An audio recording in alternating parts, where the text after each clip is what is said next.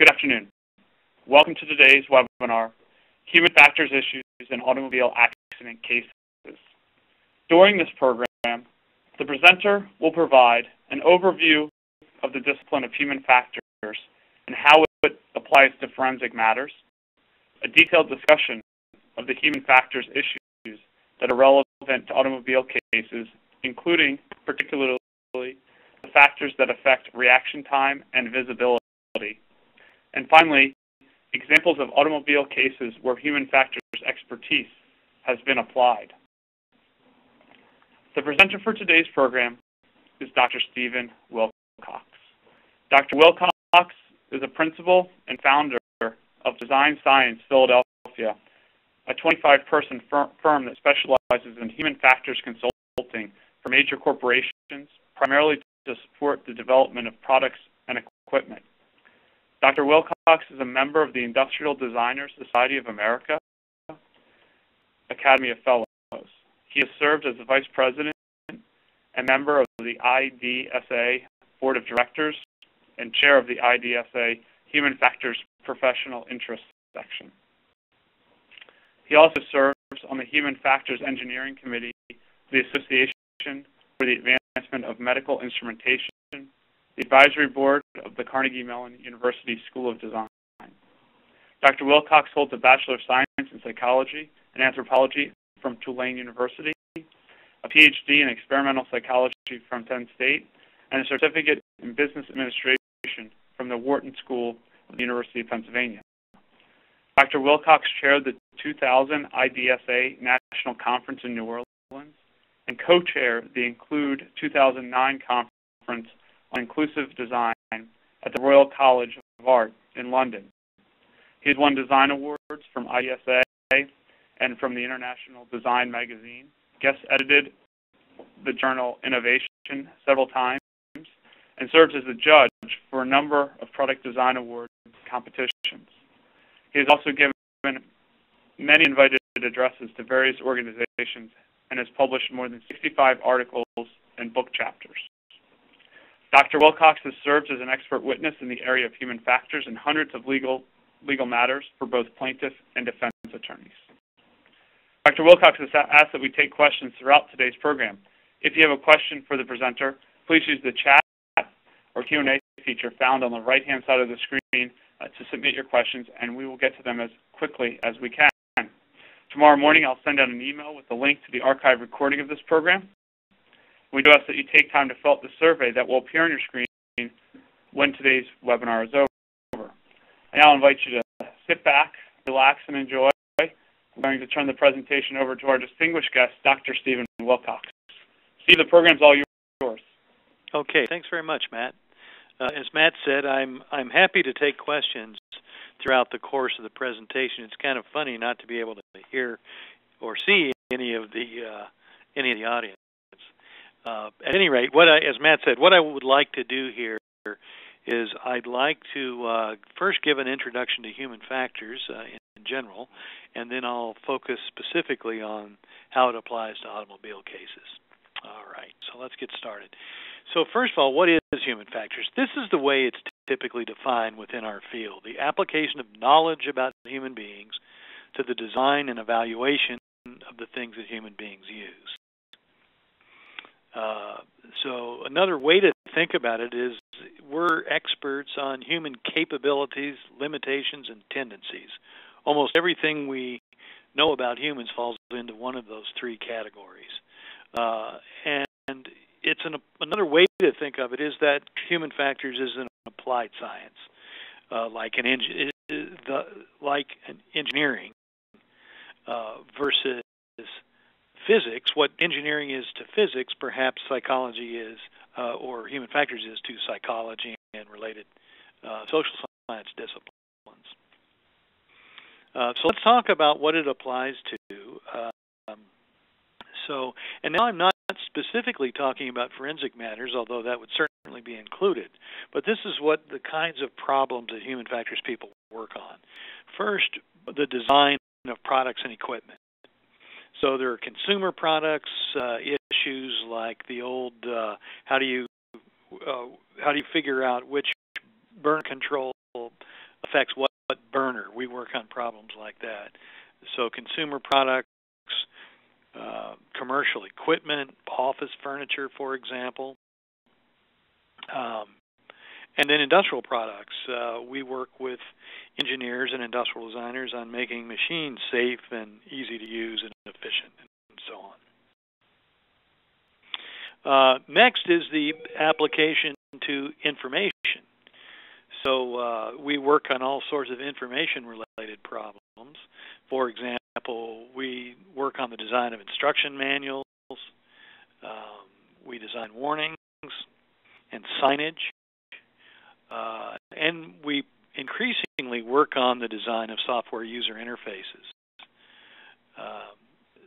And again, in these cases, we human factors people work typically with various categories of designers. In this area, for example, user interface design, we take our knowledge about humans and we put that together with, usually work together with computer science professionals and so-called interaction designers. And then finally is the application to systems, and this is the general category that we're going to talk about today. So that the application to architecture, for example, there's a body of information, human factors information about how to make a stairway safe, as an example. And the workplace, how to design jobs so that they're safe and won't cause user overuse injuries and what have you. And then finally, highways and driving. That's what we're going to be talking about. So in all of these areas, one thing I want to mention is that there is a body of literature, of technical literature on all these subjects. And it's published in journals like Applied Ergonomics and the Human Factors Journal and so on. So when we're working on forensic problems, we're drawing on that kind of typically drawing on that kind of published information, as well as general information from psychology and what have you. So human factors people like me work on problems like where do you locate the signs on the highway, and what should they say, and how large should the text be, and so on. Okay. So the underlying knowledge about human beings that we apply in human factors comes primarily from these disciplines. It comes from experimental psychology, and I'm going to talk about some of that kind of information in a minute. It comes from anthropology, particularly when the issues have to do with cultural or ethnic differences. It comes from the biological sciences, particularly when issues have to do with the physical part of human factors that we're going to talk about in a minute, as opposed to the cognitive part of human factors.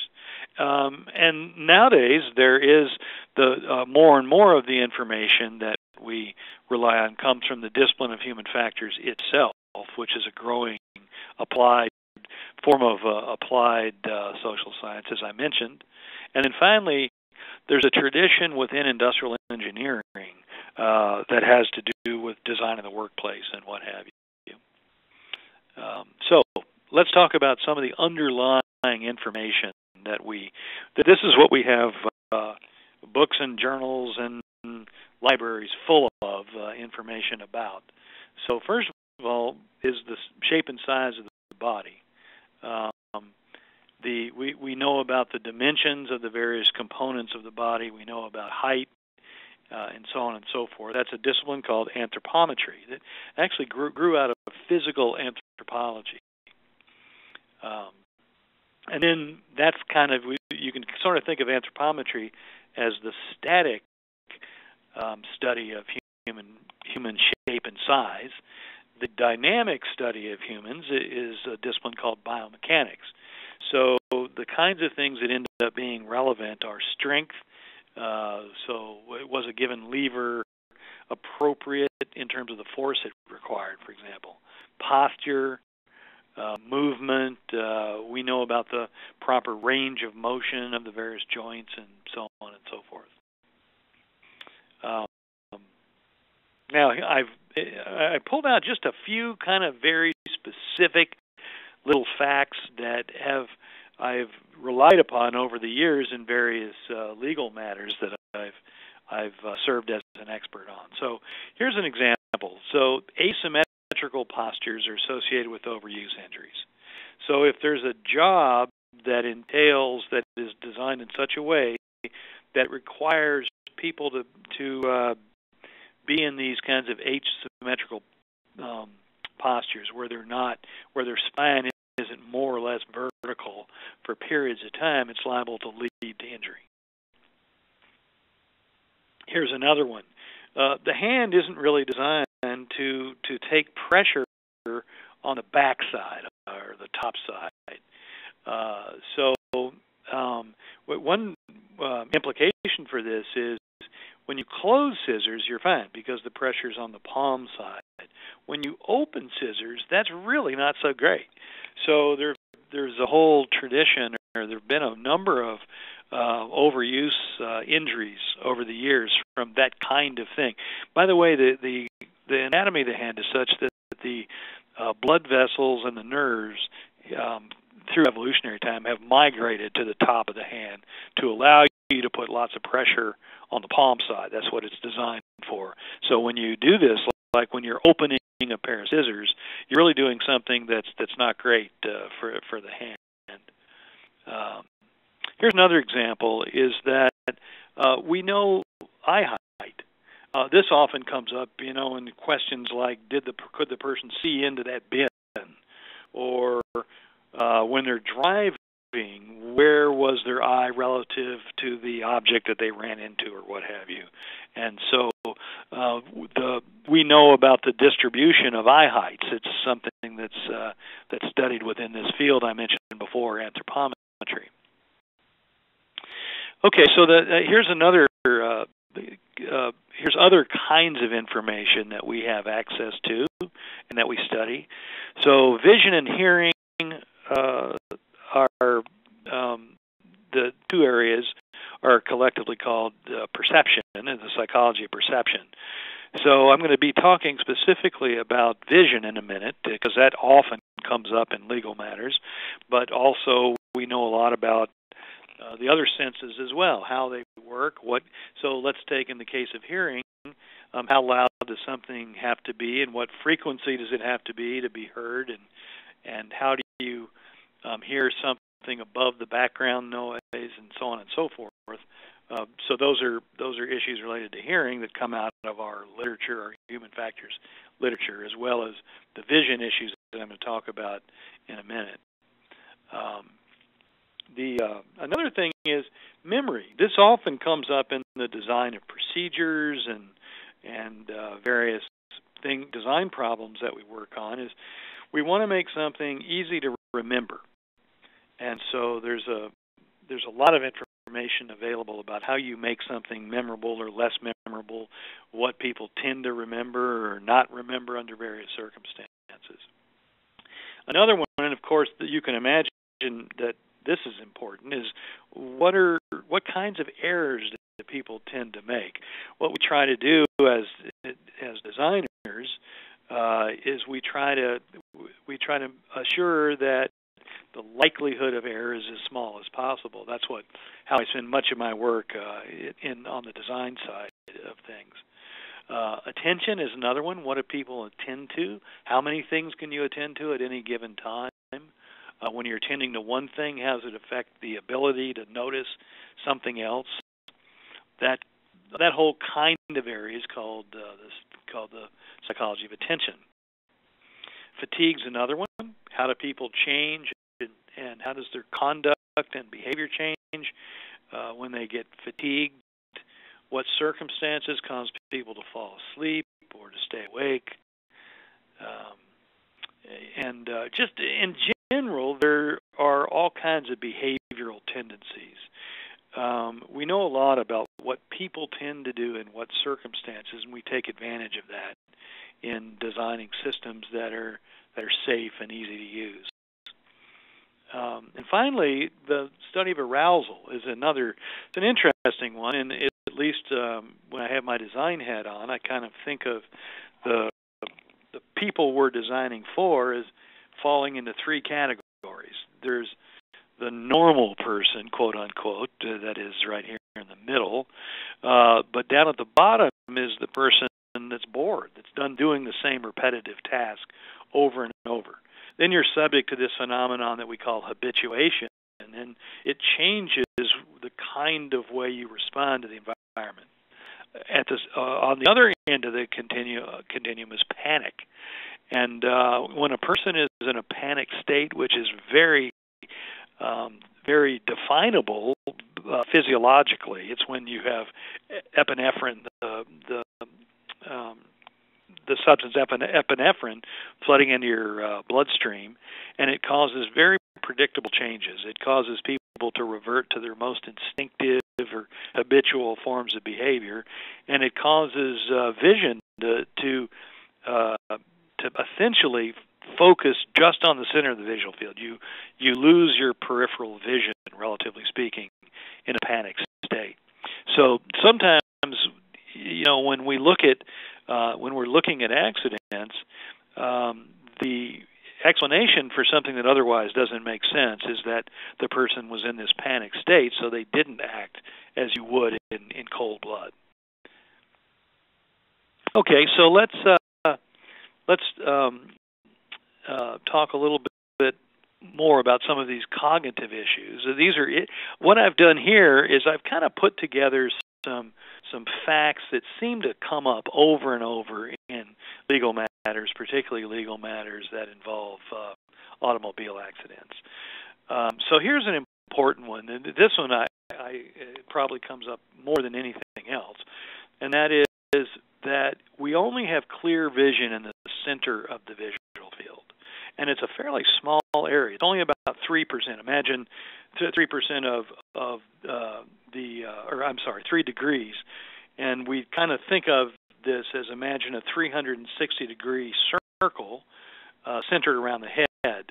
And so that's what we mean by, that's how degrees are defined. And this is this notion that we call the visual field. And you really only have clear vision in about the center 3 degrees of vision. So you then take a photograph of. So when you take a photograph of something, you show it something. Well, wasn't this obvious? Couldn't you see it? Well, often the answer is, well, you could have seen it if it was in the center of your visual field. But things get very blurry the farther you get out to the so-called periphery. So here's the eye, and this is this notion of the visual field. So the farther you get from central vision, the blurrier things get, or to get a little more technical, the less acuity you have, the farther you are in peripheral vision. Here's another one, another kind of cognitive issue, and there's this thing that often comes up. It seems to have gotten into the popular culture, this notion of this traumatic memory loss. Some traumatic event happens and you can't remember it because it's so horrifying and frightening or what have you, that you, quote, repress the memory. This goes back to Sigmund Freud, in fact, in the late 19th century. Well, it turns out that now that it's been studied in some depth, there is no such thing. There's no such thing as the loss of memory in that way of a traumatic event. However, it turns out that a traumatic event can mask, so to speak, your memory of surrounding events, of events that come before and after. So, for example, a person that is in an automobile collision may not remember that they just ran that stop sign a few seconds before, or whatever. They may not remember what they passed before. And they may not remember it even more than they would otherwise, because this traumatic event of the collision itself has a tendency to mask surrounding events. And I talked a little bit about arousal and this concept of tunnel vision. There's a lot of evidence for that, that in high arousal states. So in automobile cases, you can imagine how this plays out. When you're on the verge of a collision, your conduct can be undermined by this loss of peripheral vision. If something now comes from the side that you have to immediately react to, that can be more difficult to do in a panic state, for example. Okay, so just a little bit more about human factors. When human factors people are not working on these legal matters, what we typically do is we work as part of an interdisciplinary team, and we feed information into the design process having to do with human beings. So that's, and I think it's fair to say that's really what human factors, where it came from and what it's all about. And the application to forensic matters is an offshoot of that human factors. Here's a little quick history. It's been around for a long time. Industrial designers were really the inventors of the discipline of human factors when they were working on, as that field of product design evolved. The designers recognized that they could do a better job if they knew more about the people that were going to be using their devices. So that's kind of the very early beginnings of human factors in the 1930s. Then in World War II, the Army recognized that they had a real problem of injuries associated with errors in weapon systems, particularly aircraft. So that there was the belief that we needed to know more about the users of weapon systems, including, of course, aircraft. So the Army drafted every experimental psychologist it could find and put them to work on this kind of problem. And that's the modern, so the modern field of human factors really got a big boost at that time in World War II. And then that group, after the war, the group that had been working in the military mostly founded the Human Factors Society, originally called the Human Factors Society in the 1950s, now called the Human Factors and Ergonomics Society. In the 60s, it was still primarily used in the military. There's some so-called mil specs that require human factors applications, for example. So there were, it was heavily, the balance was heavily tipped toward the military in the 60s. In the 70s is when it started evolving more into civilian applications. Initially, primarily the workplace, the area called workplace ergonomics, which is to define jobs, particularly back in the manufacturing days when the U.S. actually had manufacturing, to make assembly lines less error-inducing and what have you. So that was one of the original applications. And then in the 80s was really when it started spreading to everything else, when human factors started working in signage design and highway design and product design and what have you. Just a little something about credentials. Certainly you want degrees in psychology, human factors related fields. One of the things I go through, my degrees in psychology is I go through a rigmarole always when I testify, but you don't have a degree in human factors. And it turns out that most of the members of the Human Factors Society don't, particularly us older guys, because human factors as a separate discipline has been is a relatively new thing. So the younger people often do have degrees in human factors per se, but the majority of the members of the Human Factors Society remain coming from psychology or a related field. Another is work experience. Now this is, call me biased, but at least I personally am skeptical of people who have never had any real work experience.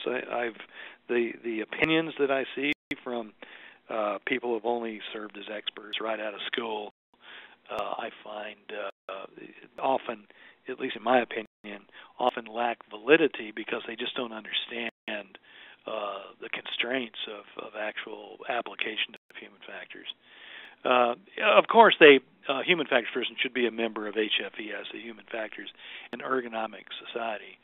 And finally, there's this certification business. There's a group that's been certifying. I think you you get certified as a certified human factors professional or something like that. It's never been endorsed by the Human Factors and Ergonomics Society, and last I looked, only about 1 in 5 acting human factors professionals had been certified. So it's not something that I personally have done, so of course I'm going to say it's not necessary, but that's just something to be aware of. Okay, now let's talk specifically about automobile cases. The sort of core question, or the central question that seems to come up that human factors applies to is this: whose fault was the collision? It all really seems, all of these cases really seem to boil down to that. Was the person that did the colliding, if it was a single car collision, was it their fault? Did they do something wrong? Or were they the victim of circumstances? If two people collided, was it one person's fault or the other's? Or perhaps both? Or perhaps nobody's? So that's kind of like, that's sort of what I'm thinking of when in talking about these various issues. Okay, so these are issues that come up over and over. And these are often the kinds of things that I find myself testifying about in these human factors cases. First of all, there's the notion of the normal range. So here's a normal curve. So no matter what the human characteristic is, it seems to pattern as a normal curve in the population. So let's what we have here is the number of standard deviations from the mean, the amount of variability, and what we have here is some measure, whatever it is. So let's say this is reaction time. It's going to pattern something like this. So you'll see that, let's call this, for purposes of discussion, let's say this is a really fast reaction time. This is maybe half a second, and this is a relatively slow reaction time on the right, maybe 3 seconds. For in a given set of circumstances. So you're going to find that the largest number of people respond somewhere in between. A few people respond really quickly, and a few people respond really slowly.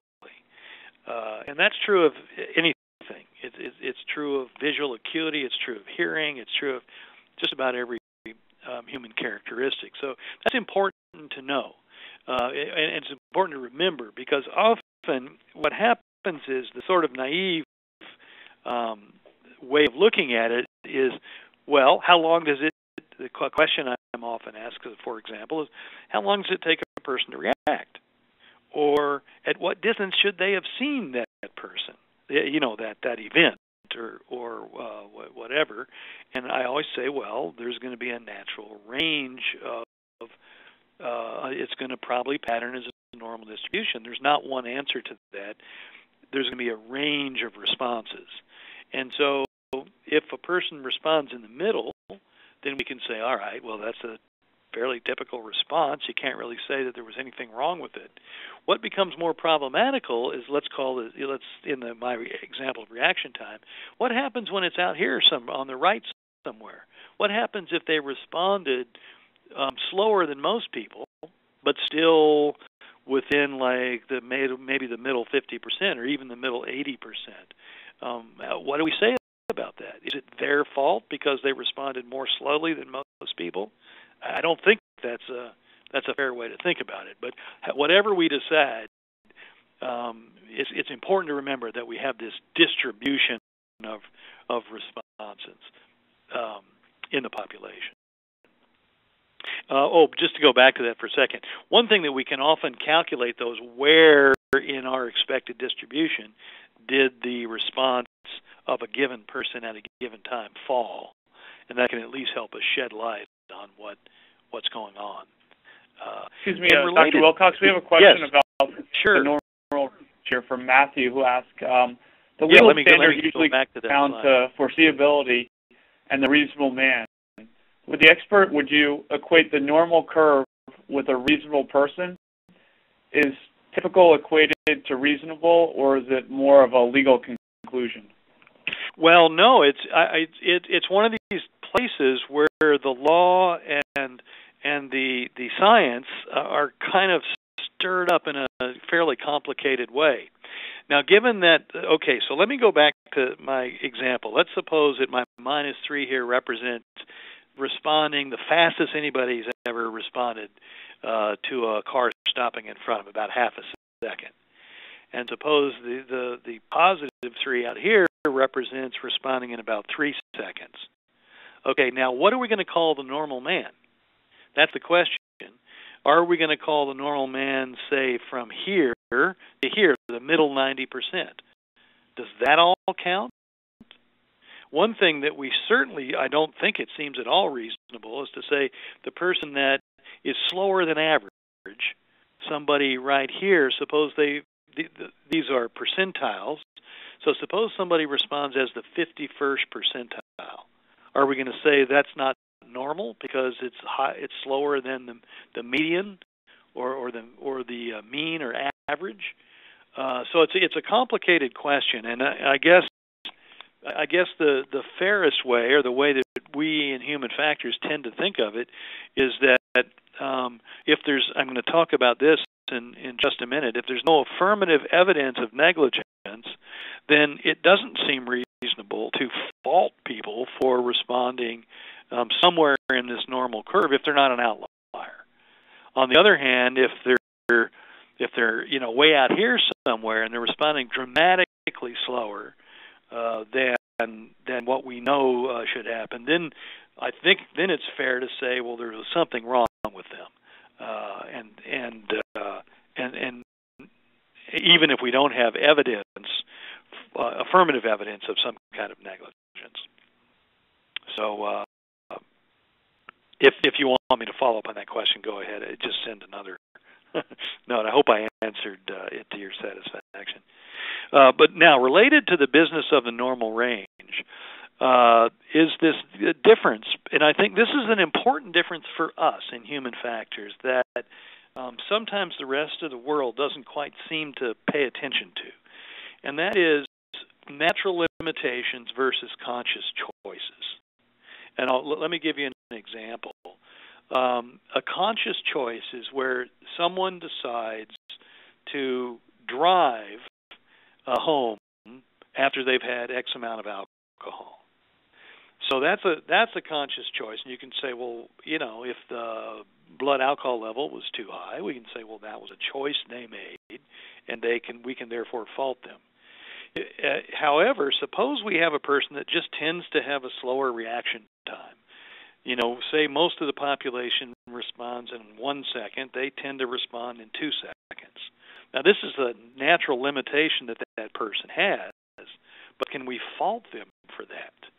And I think that often I see these arguments, frankly, typically made by accident reconstructionists or engineers who say, it's his fault, he responded more slowly than my calculations say that he should have or she should have.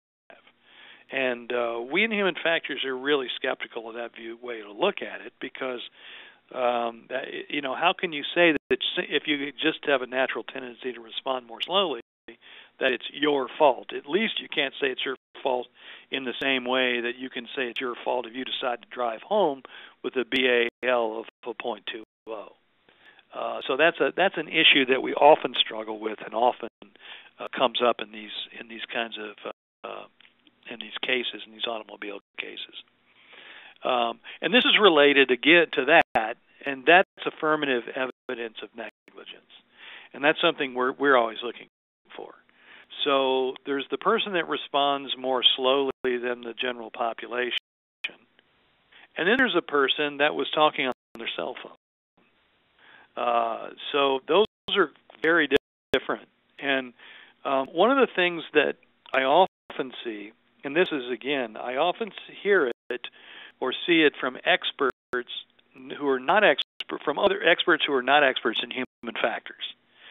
So I'll often see these reports written by engineers, for example, mechanical engineers say and they'll say, well, the person was obviously not paying attention.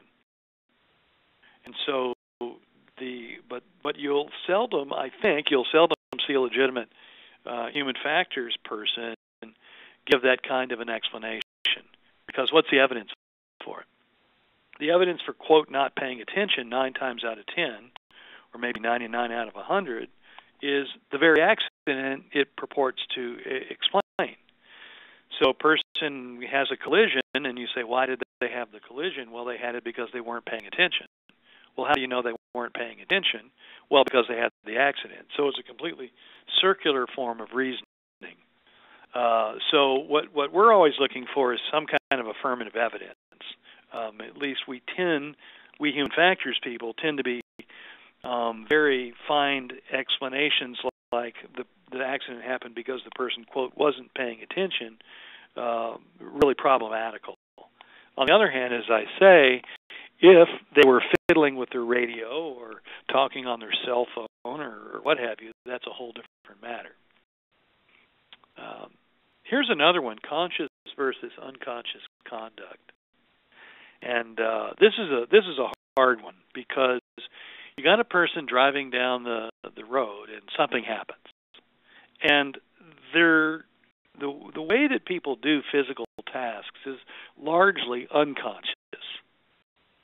And so what is obvious when you're doing something in that kind of relatively unconscious manner, and what's apparent to you and noticeable and so on, when you're scrutinizing it, that is, when you're fully conscious of it, are very different. And so the way this often comes up is you'll have a photograph of a stop sign, and the attorney will show the photograph of the stop sign to the jury and say, look at how obvious this was. And when but now the jury's attention has been drawn to it. Of course, when your attention has been drawn to it and you're conscious of it in that way, of course it's going to be obvious. The question is, and often the question is, but was it obvious when you were driving down the road in that relatively unconscious manner that we drive down the road? And so this is a debate or an issue that we human factors people often struggle with and are involved in. I think there's a bias toward thinking that everything that one does is fully conscious, and that's simply not true. And related in turn to that is this notion of expected versus unexpected event. The difference is huge. Expectations are, if there's one thing that affects your ability to see something and your ability to react to it, it's how much you expect it. And so that's another one, is that what the response to something may seem completely illogical or inappropriate or what have you, sitting in cold blood and knowing the facts and knowing what happened after the case. On the other hand, when you're in the situation and you don't expect something to take place, your response to it is very different. And it's really hard to unring that bell. That is, to put yourself back in the framework of the person who didn't expect something to see how they would look at it. It's a very difficult thing to do, but I think people tend to overestimate the ability to respond to something appropriately when you don't expect it in the first place. And I'm going to talk a little bit more about that in a minute. And here's another one. This comes up all the time. So let's take an example of where you've got some odd situation. You've got a stop sign that is difficult to see. To say that a stop sign was difficult to see is not to say that it'll be difficult for everybody. It's kind of back to that normal distribution concept. So all the time, let's say, or here's another one: a truck stops on the on a divided highway, and the evidence indicates that 4 cars were behind it. 4 saw that it was stopped and avoided it, and the 5th hit it. And so I can't tell you how many times I've heard the logic, well, wait a minute, the fact that the first 4 people avoided the stop truck proves that the 5th person who hit it must be negligent. And the answer that we would give, we human factors people would give, well, is that no, there's going to be a range of distribution of people's ability to see it and what have you.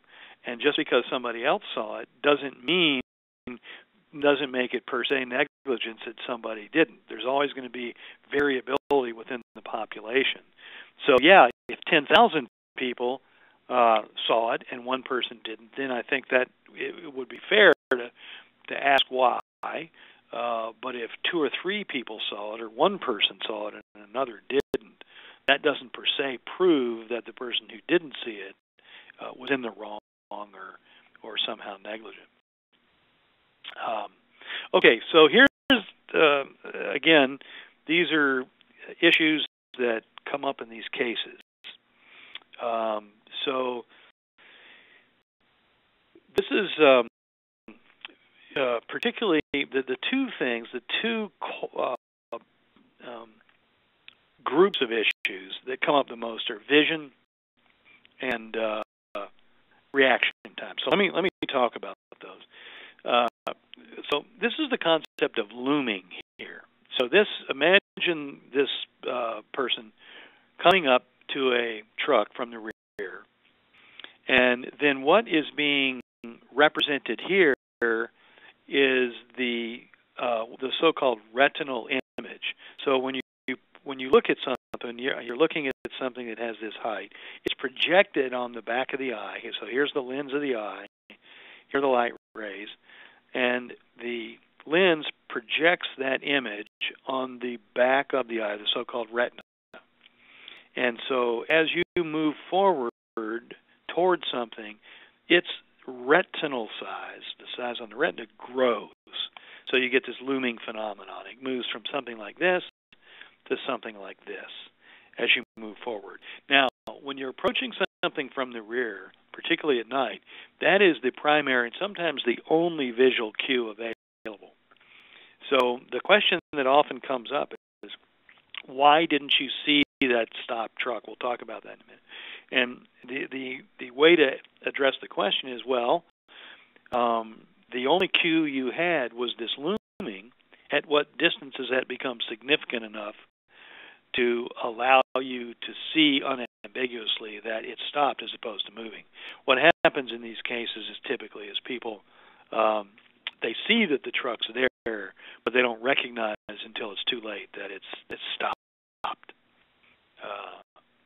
Here's just another basic principle, is that the ability to see something is related to the amount of visual contrast.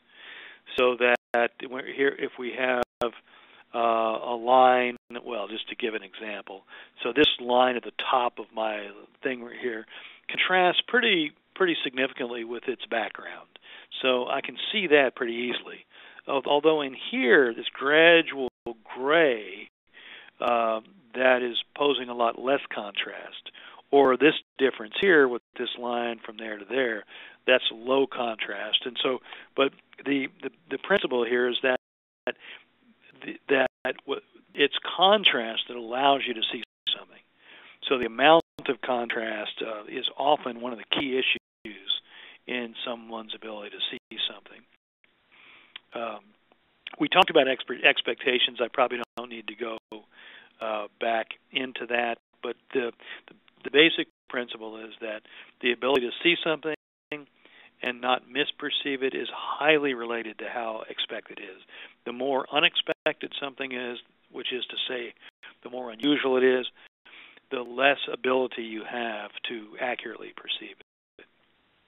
Here's another interesting one. This is called the Mandelbaum effect. It's a phenomenon, and there are explanations that we could go into for why we know in great detail why this is, but I don't have time to go through all the details. But the point is, if you let me put it this way: if you're looking through a window with a screen, if you move forward and back, you can try this at home after we're done. If you move forward and back, you'll find there's a distance at which you cannot defocus the screen. The screen itself essentially keeps you from being able to see through it. And each individual has a particular distance at which this phenomenon takes place. It's called the Mandelbaum effect. Well, it turns out for the average person, it's just about the distance of the windshield from your eye. So that is sometimes one of the key elements in these night driving automobile accident cases, is that the phenomenon is car coming the other way, the glare is picked up by the windshield. The windshield's right about at the Mandelbaum effect for the driver, and so they essentially lose their ability to see through the windshield. By the way, the cure for that is special glasses for driving at night that push your focal point out beyond the windshield.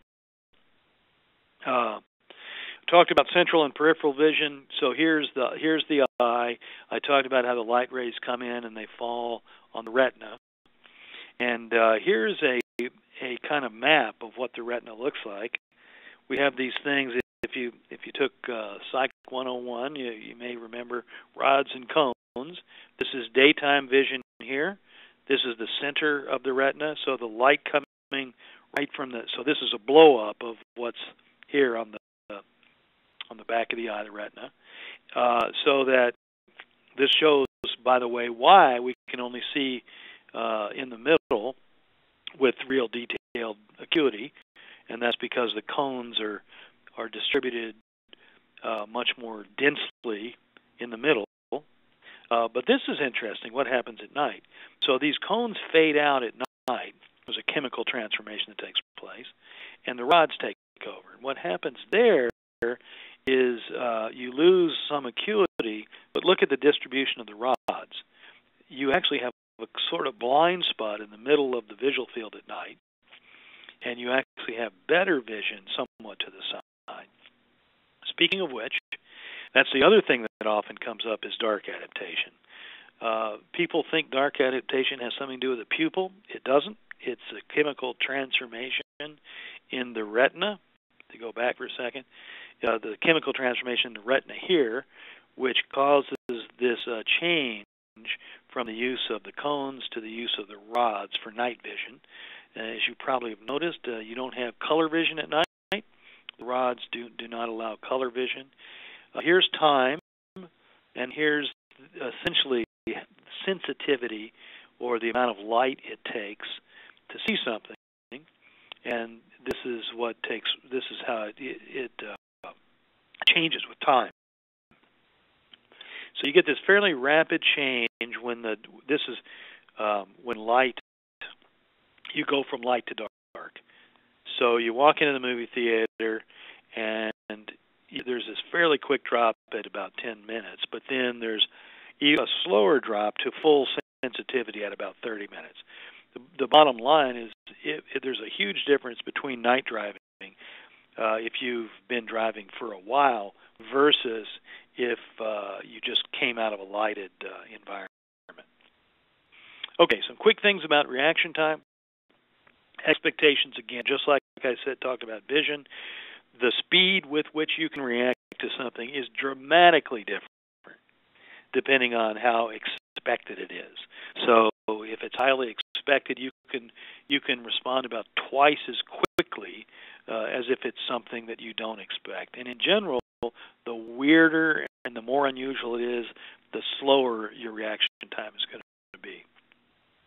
By the way, this is another thing that I hear from these engineers and accident reconstruction folks. They'll say, "Oh, look, but on the New Jersey driving test, it says that you can react in 1.5 seconds," and that's just utterly absurd because, again, like everything, it's going to be a normal distribution. But particularly if it's something unusual, your reaction is going to be a lot slower.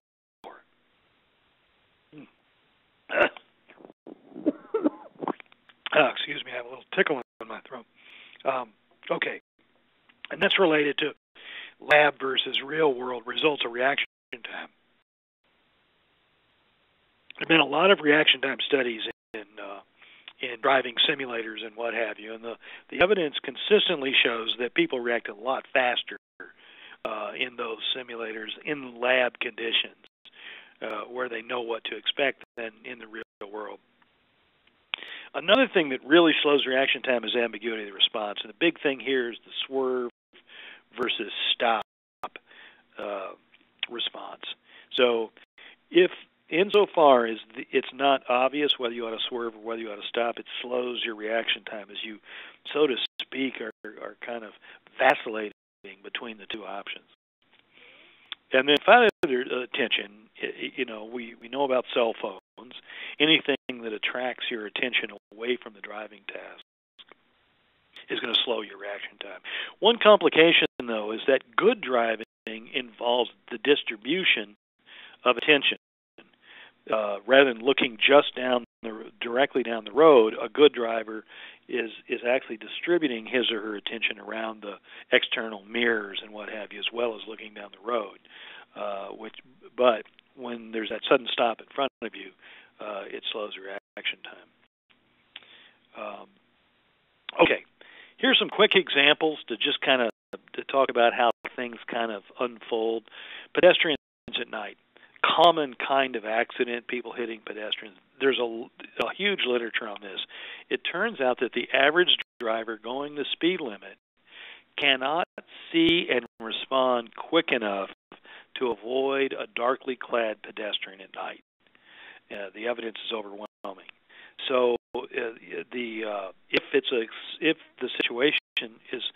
that's the situation, and then the thing that the person's always accused of is overdriving their headlights. Well, you're going too fast for conditions, and look here, right in the driver's license test, the materials, it says that you're not supposed to do that.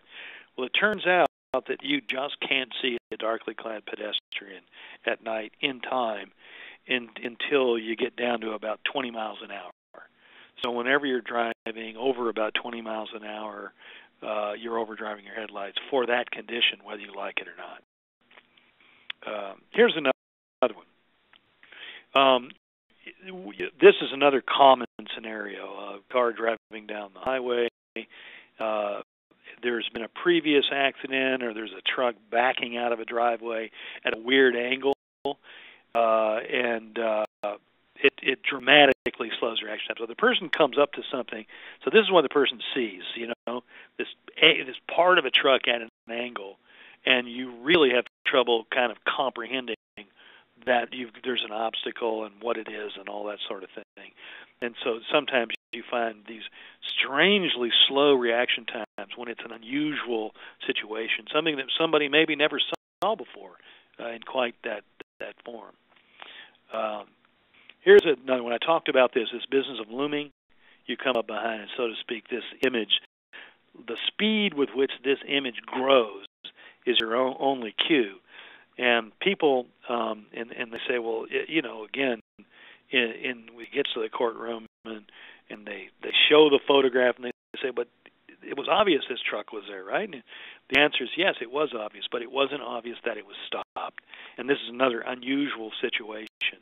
And it's very difficult for a person on the highway, particularly at highway speeds. It's really difficult or impossible to see in time that it stopped and not moving. Here's another one, another common scenario, and this is that particularly under foggy conditions, is that the drivers begin to use the taillights of the leading car as a guide for where the lane is. And so the scenario is a car stops on the shoulder and starts looking at the map or what have you, and a driver comes along, sees the taillights, aims for him, and because of the looming business I just discussed, doesn't recognize that it stopped in time, and boom, you've got a rear-end collision. Here's another common one, and this is the stop versus swerve. So you're coming along, And here's the problem. You don't see that the truck is stopped until the last second. And you recognize that you can't stop in time, so you reflexively swerve. The swerve versus stop ambiguity may have already slowed your reaction time, and you swing into the other lane and boom, have a head-on collision.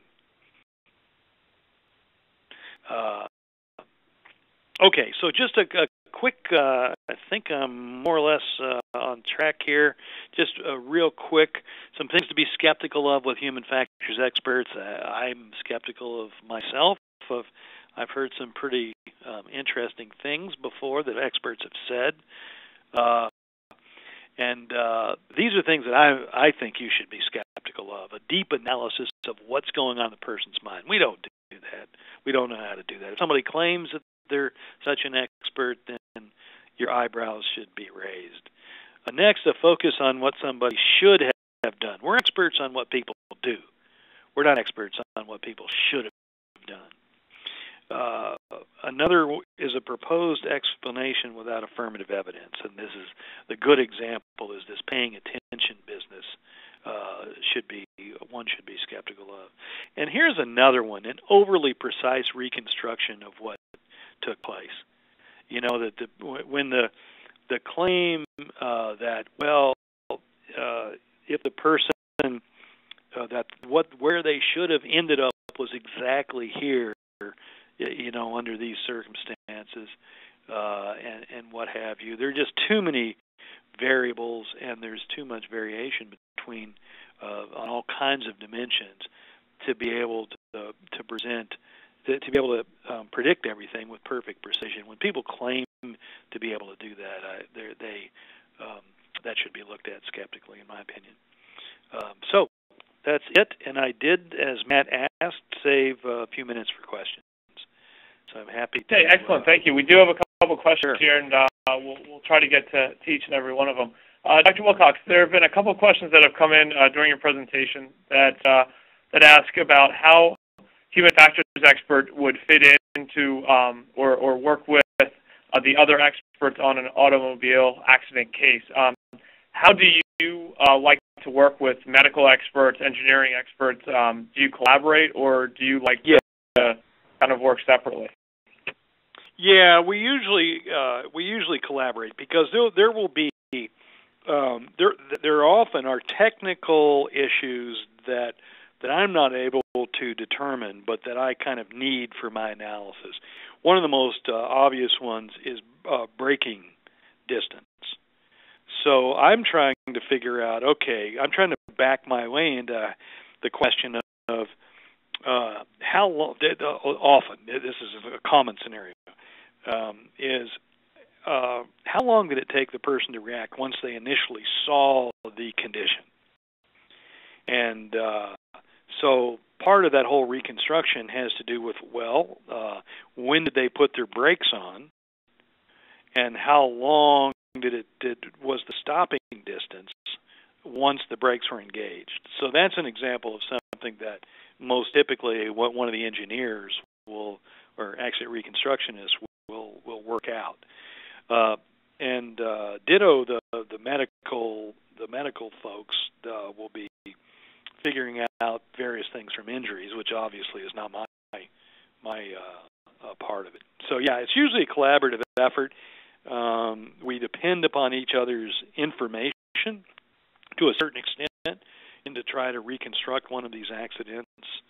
So that's usually the way it works. Excellent, thank you.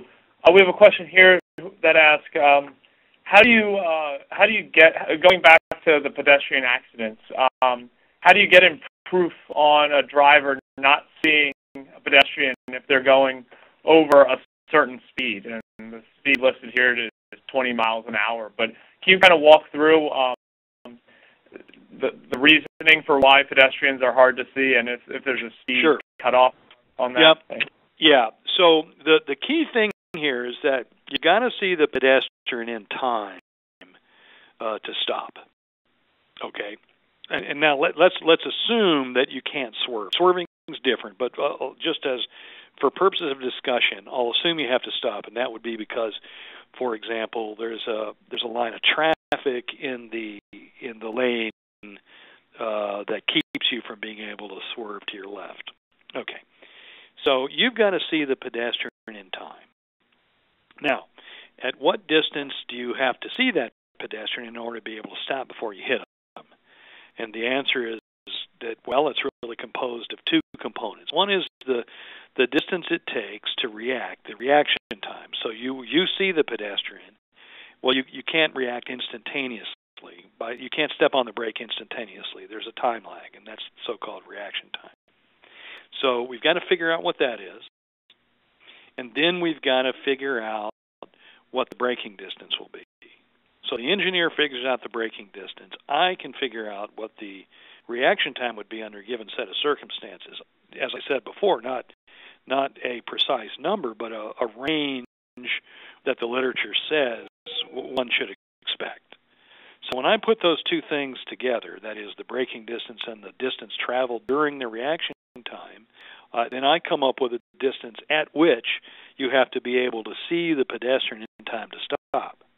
Now, we've got empirical evidence about at what distance with normal headlights and so on you can see a pedestrian. So that's the other part of the puzzle. So I'll say, at 45 miles per hour, assuming an average reaction time, let's say about a second and a half, and an average braking time, you work all that out and you say, well, you've got to see the person at 100 feet. So then I go to the literature in which they've actually tested and by the way, the best study does this. Just has a bunch of people, has them drive around at night, and then just tells them to tell them when you can first see pedestrians, lines pedestrians in the road, puts pedestrians in the road, and so on. And what they find, so now they actually empirically measured those distances, and it turns out that the empirically measured sight distances are not great enough to stop in time until you get down to like 20 or 25 miles per hour, depending on how the person's dressed, how alert you are, whether you're informed to be looking for somebody, et cetera, et cetera. Whether they're in an intersection, because you tend to expect pedestrians more at intersections and between intersections, and so on. So that's how it plays out. Okay, we have two more questions. One from Jeff here, who asks, can individual characteristics increase or at least not decrease reaction time for a person who is under the influence of alcohol or drugs?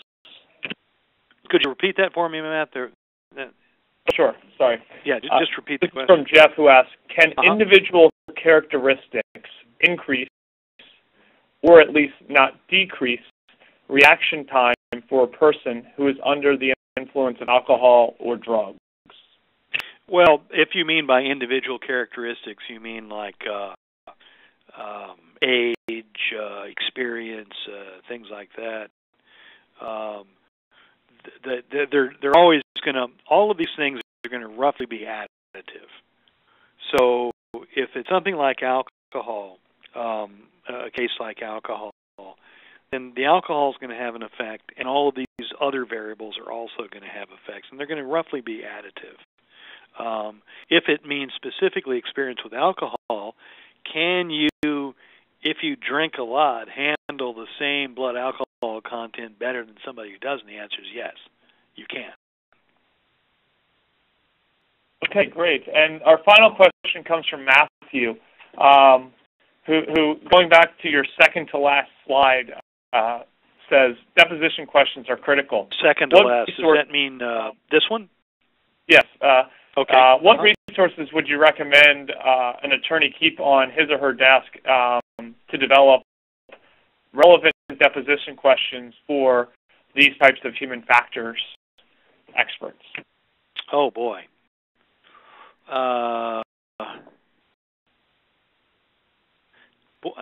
Yeah, I mean, there's such a large literature and so many different kinds of things. I think it's going to be specific to the given case.